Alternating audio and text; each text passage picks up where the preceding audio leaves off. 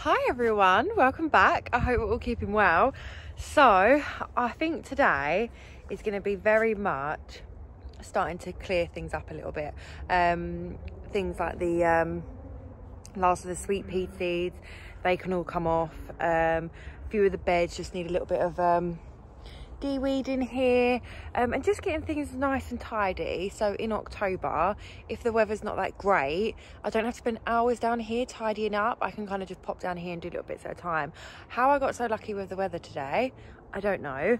However, I was meant to be out all day today, so I thought this would be the perfect opportunity. Now I've got some time back to just come down here and get a little bit of the work done, should I say. So yeah, it's nice to be back, if I'm honest. I haven't been here for properly for probably since the last video, to be honest with you. I came down and grabbed a few bits out of the beds, but that was about it really. So yeah, it's nice to have I've got about 2 hours, an hour and a half, 2 hours before I have to head back. But yeah, let's crack on. I've got my strimmer with me. It's not too bad, but I might just try and get like the actual walkways at the sides done, because I'm getting a bit concerned that the rain is coming quite a lot now, so it's hard to find suitable occasions, should we say, when I can cut the grass. So every time I can do it, then I will. I'm almost tempted as well to get a couple of carrot seeds in, because the ones I've got in the bed down here seem to be doing all right still. So I'm wondering, while I've got this whole area free, whether it's worth just putting some seeds in, and if they grow, they grow. If they don't, they don't. Why not? Might as well. Because I really want to give it, because I'm not going to be here over the winter, I really want to give it a really good mulch this year. Maybe try and, there's a stable farm not far from where I currently am, so it might be a good opportunity to get there and see if they have any either going for free or going for sale.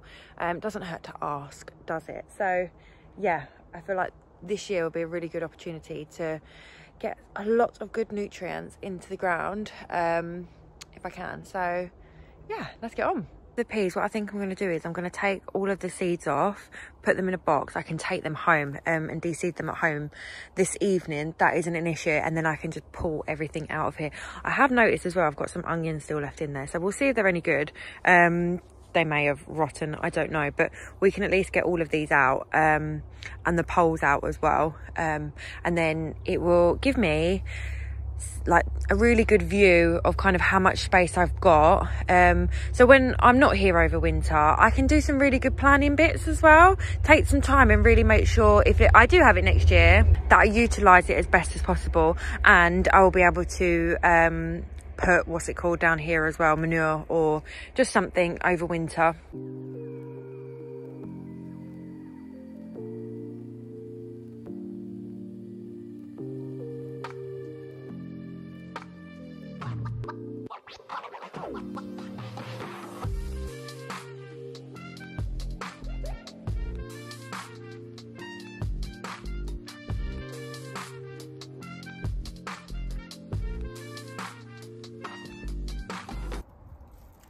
So I don't know if you can see that, but a lot of the pods have actually started to like curl, and all the seeds are missing, and that is what I'm sure is there's like a cracking noise when I'm here. Every now and again it just pops, and I think it's where they've popped and then they curl.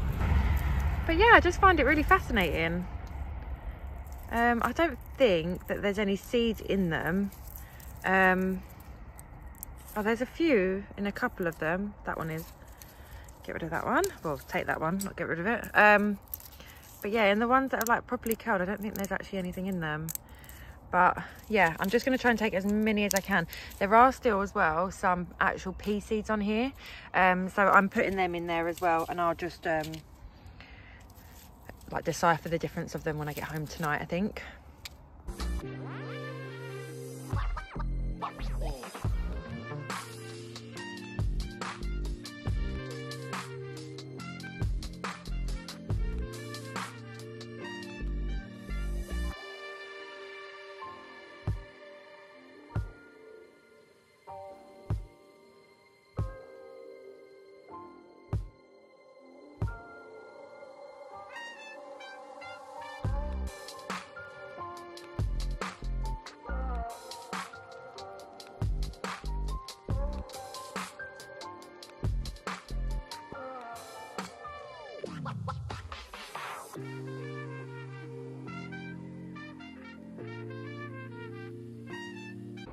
What do we think, guys? So much. Do you know what? It always looks like there's so much more room, doesn't there, when you clear it all out? But I'm pleased with that, actually. What I'll do is, just before when I start to cover everything up, I'll make a nice, much neater edge. And then cover it with cardboard and put like I may even put a layer of mulch and then a layer of cardboard. I don't know, I need to look into it a little bit better. But I've also just neatened all the edges for the trees, because I might actually make this whole thing a line of trees. We'll see how we're going to play it next year. Still don't know yet, so whether I'll even be here, so we'll see. But let's not plan for the knots, let's plan for the if it does, because then I will at least be in a better position at the start of the season if it does work out this way. So yeah, I feel like we're in a good starting position for today. Next up, because I'm hoping it's going to be a really quick, easy job to do, I just want to neaten out some of this sunflowers, because then I can get some of the heads that are finished off and start drying out a little bit. And I'm still getting some really good sunflowers on it. So hopefully, if I can take off all the dead ones, I may be able to keep the whole plant going for a little bit longer.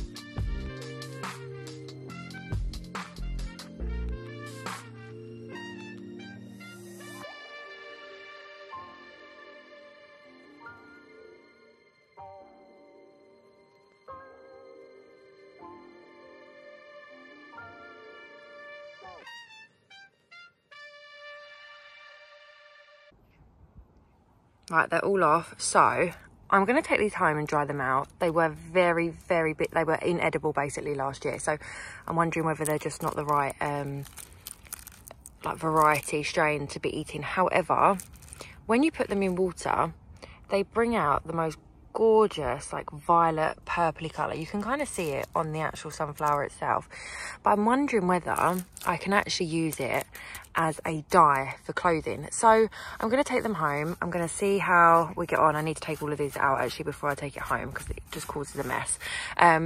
See what we can do. I'll put them into a pot, dry them out, put them in a pot, and then maybe we can test out dyeing some fabrics. You can kind of see the colour there.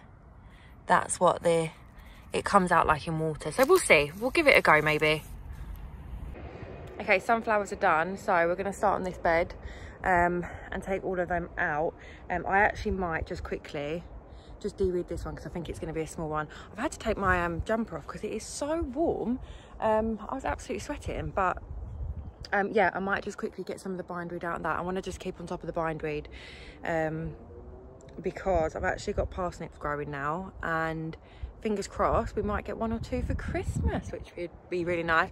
But then yeah, we'll start on this bed, just tidying it up a little bit, making it nice and neat. So I've actually got some peas on here that are coming up this year, but what I might do is actually leave them and just leave them to go to seed, and just use them as like for next year kind of thing, rather than, because I actually haven't got that many on here, so I'm going to just leave them and then I can pick them next year, for next year. But what I want to do is just take out things like these big bits, a few of like the little bits and bobs kind of around the edges, just to try and make sure that I know kind of where the edge of the bed finishes up.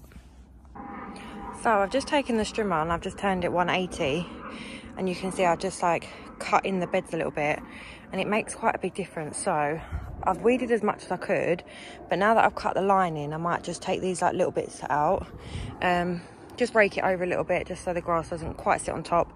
Sometimes it just makes it look a little bit neater.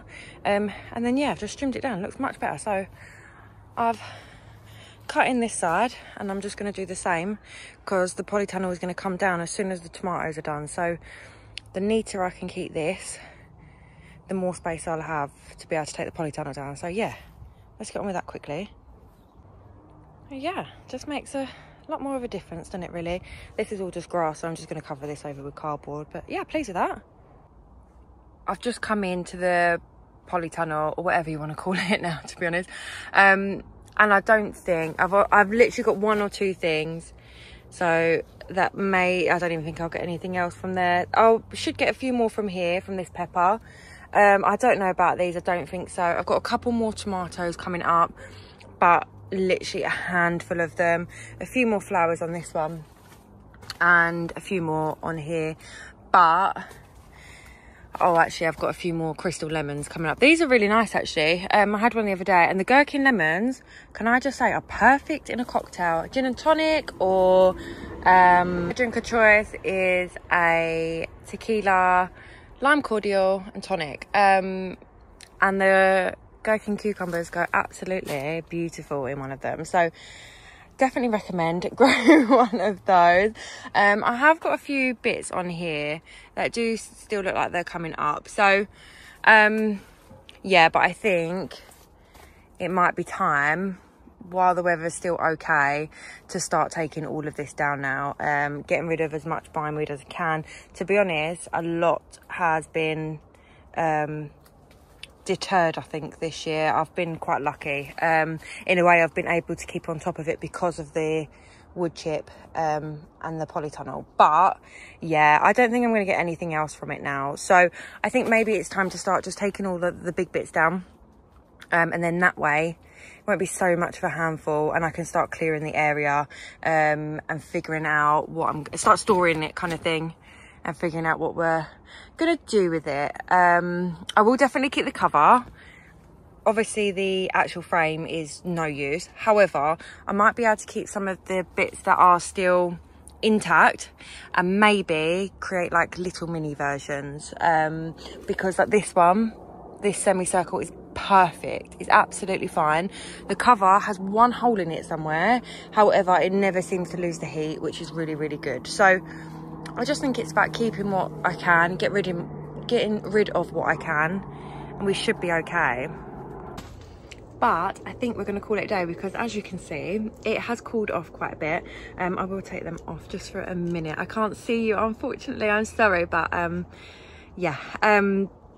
I also just wanted to say thank you so much for everyone's lovely messages. I'm hoping I replied to everyone. I'm going to check when I go home tonight. But thank you so much for your lovely messages and your comments and likes and just everything from the last video. It's really appreciated. And yeah, I can't thank you all enough. I've got no idea what the future holds, but we just got to keep going, don't we?